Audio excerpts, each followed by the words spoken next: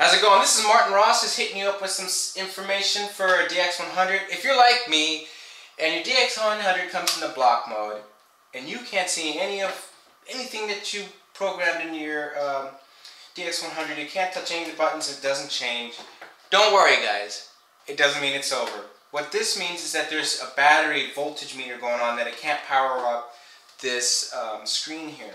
So what I'm about to do is I'm about to open this DX100 up for you guys, and I'm going to get you the right part. It's a CR2032. If I get it wrong, I'll put it in the description. But it's a clock battery is what I like to call it. It's a circle battery. And you're going to have that issue with this. But the problem is it is soldered to the board.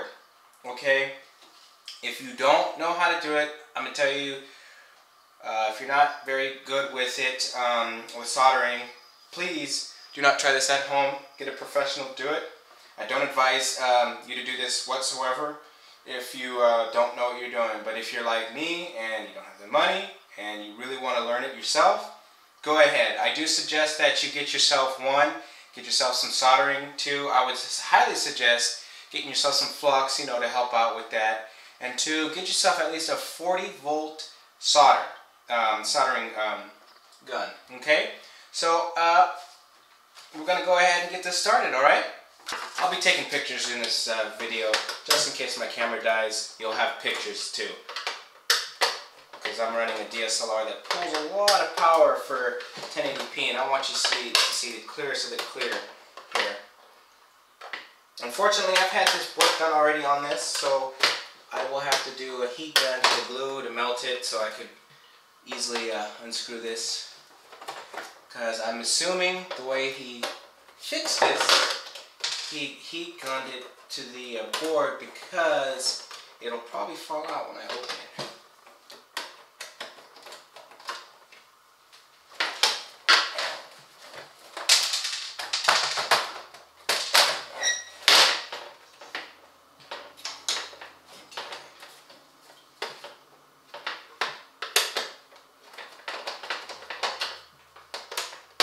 Another tip for you folks out there, please, please, please make sure that you don't lose any of your screws. Remember when I first opened this, before I had it maintenance, I lost most of the screws to this bad boy. And if you know me, I no longer use this machine. It was a good machine, but I've found better.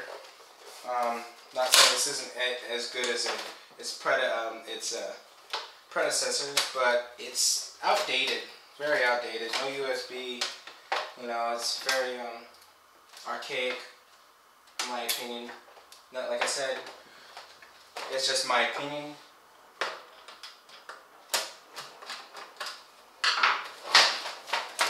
But I moved on from this bad boy. Again, I had mine maintenance, so a lot of this stuff that I'm doing right here is unnecessary for you. You probably already popped yours out. Again, I'm kind of nervous here because the guy that did it glued this together. Okay, so unfortunately I had to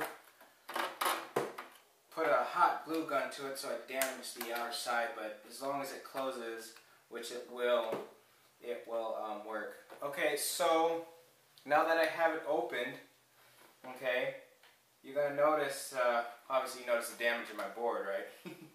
That's why this will never work, because it's all cracked here, which sucks. Oh well, you know, I can't have everything work, right? As long as the batteries work, you know. But this is the main reason why I got rid of this board, is because it's outdated and you can't get it fixed. I mean, if you wanted to get it fixed, really you have to pay a lot out of pockets, and honestly it's not worth it when I can buy something brand new that'll give you the same thing. And this is the reason why I am always a champion for the Korg XL or the Micro Korg original. So I'm going to hit these screws here. Let me make sure I take a picture too, because I'm all about getting you guys information, you know.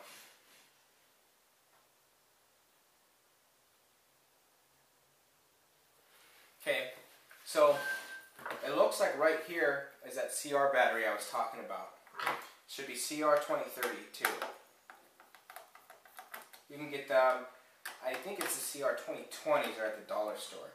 I don't know which, but you can get them at the dollar store. I got mine at Walmart in a pack, but you can probably find somewhere cheaper.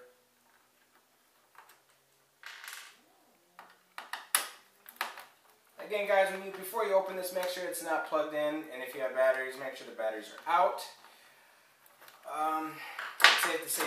It's safe to say you could, if you don't see it, you pull this bad boy off right here. But again, I'm going after this thing. I believe it's right here. I'm going off the knowledge of the fact is my father used to do cards, and he used these batteries, and when the LCD didn't work, we changed the batteries. So that's my assumption. And really, I'm making this video on the fly. I figured I could show you guys some tricks. And yeah, again, I switched the video out because I had this glue to the top and I couldn't lift the board up. Because the original guy who I had fix this for me had to break it off, and I think maybe he may have broken the board. The board was pre-cracked already, but again, right here is the reason why I got rid of this board. It's all cracked, and it's really hard to find a board like this because this is the brain, so you might as well just buy a new board, right? So those who are a champion for the DX100, sorry to hate to say it, but you know, it's outdated, and it's always good to go to a new board. There's plenty of other boards that do way more. So here we are, and this is our little chip that we want to remove, okay? If the soldering braid doesn't work, you also can get yourself a sucker. What this will do is just suck up all the solder that you have here. So I melt this. It'll melt. It looks like it melts better like that. Put it over it, suck it up. And then, I don't know if you can see it, but I'll pop it right there. Bam. The solder right here is now off. Okay? Let's do it again. I think you guys just heard it, but the pin just dropped. But I want to suck up all the solder to get me a nice, cool thing there. Okay, and here is your battery. Please make sure that you get the polarity right, okay? So this right here will be negative, this is positive. So so I popped it off with some pliers here, just dug in the edge there, popped it in with pliers. Again, you can just buy the SRV with a already solder tag, but you don't have to, as long as you have a connection. You should be good. Make sure you keep this though separated, just for the idea that you don't want this to be incorrectly polarized.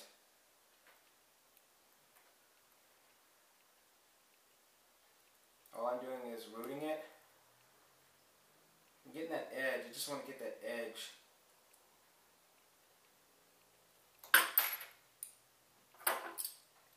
Once I get the edge, I can just pop it out. This is a lot of work, yeah. But again, I figured I'd share my knowledge with you guys so you get an idea on what you need to do. So I want to move that out of my way so I can pop. See, just pop it off the solder. Popped it off that one end, and then you just pop it off the other.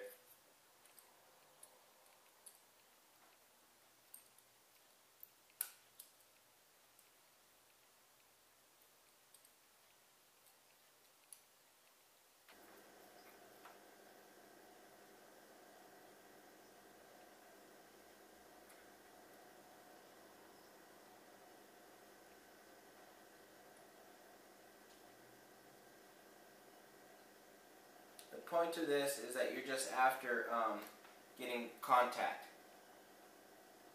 not the plug-in. But you want contact, metal to contact this bad boy. Okay. Okay. So now I'm gonna put this back on the board. Now I'm going to be cheap and put some tape down to hold it for me, just so I can do it. I already put Flux on here, so I should just zip it right in there. Yeah, just the way I need. Yeah. All that contact in there. Perfect. Looks just as if I got it the original way. Here's a tip, guys. If you want that perfect solder, remember what I said in the beginning. Make sure that you solder the hell out of your tip. That way you don't have any accidents, you know.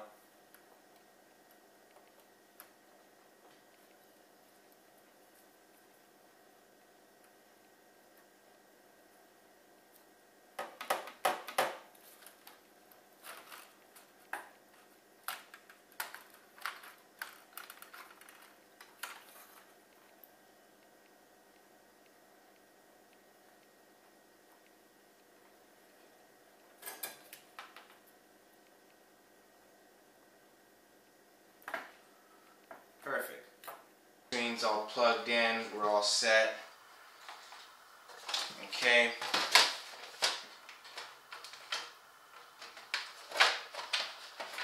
Again, this is just to fix the screen if it's blank or doesn't work, or you have the boxes, the black boxes, and you can't see what the hell is being said. Typically, it's going to be your battery. Now, I'm just going to go ahead and tell you right now, folks, please, please, please, please, check your contrast. I'll show you your contrast at the end. I wish I should have showed that in the beginning, but again, this video is like one of those videos where it's like, I can teach somebody something, and bam, I came up with this video. Hopefully I taught you guys how to do it without having to go in and spend a lot of money. Again, a dollar store battery, CR2032 is enough. That's all I'm using. Again, I got a messed up board in the beginning because I had it redone professionally. And yeah, I got a bad circuit board which is broken on here. And to get this working, I actually ended up melting it. Oh well. I had to get that epoxy glue off. People want that epoxy glue, right, Dilio? Anyway, yeah, so that's a DX100 being fixed right before your very eyes, right before your very eyes. You can't even visualize.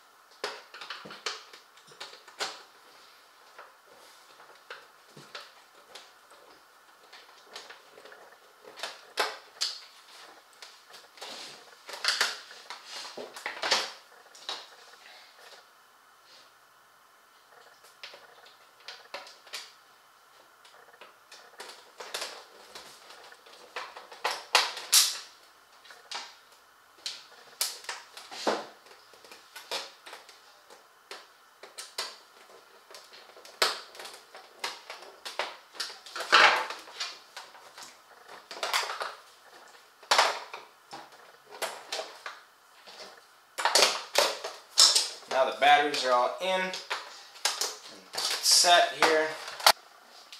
Previously you saw it not work. Let's see what it does now. Here we are. It is now working. Welcome, TRCP. And these are just my programs that I had on my patches. So, yeah, but you see that though now, my setting, if I have the contrast, hopefully you can see everything that I got in there. It should be working. You know, all my banks should be playing here. Let me see, I haven't used this in a while. So, I want to change my bank. Yeah, so, but yeah, that's it. My banks are all loaded up, ready to go. Buttons all work. Everything's set. Again, it's very cheap what I did. Very cheap. I really hope you enjoyed what you watched today, and this is to fix your LCD screen on your DX100. If you have any questions, let me know in the comments. Again, guys, I used a CR2032 battery. Then I use my soldering. Again, I equipped myself with 40 watt. You want to always use some solder, braids. You want to use a, right here's what we call, flux for the soldering, and then a solder sucker to suck up all that solder dust, And I'm back and I'm ready to go. I got my screen working and everything. Again, please remember though, it could be the contrast that may not be working. So check that first, okay? But other than that, I got my DX100 ready to go and I'm ready to perform with it. And yeah, so it's all set. Any questions you guys have, let me know. I'll leave as much descriptions in the comments, or leave as much descriptions in the description. I know I messed up a lot, maybe in my saying things with the video, but yeah, it's all ready to go. And yeah, I got my program set and designed, and it's ready for performance. Alright guys, I hope you enjoyed it, and please, again, give me a like or a comment. Again, I'm not a professional. This is all basic. If you don't know what you're doing and you're not brave enough to hop on soldering or practice soldering, please do not do this. Have a professional do it. Again, I'm Martin Ross. Please subscribe to my channel. My Instagram is I am Martin Ross. Twitter is Martin L. Ross. And get me on Facebook, Martin Ross Music. Alright? Thank you.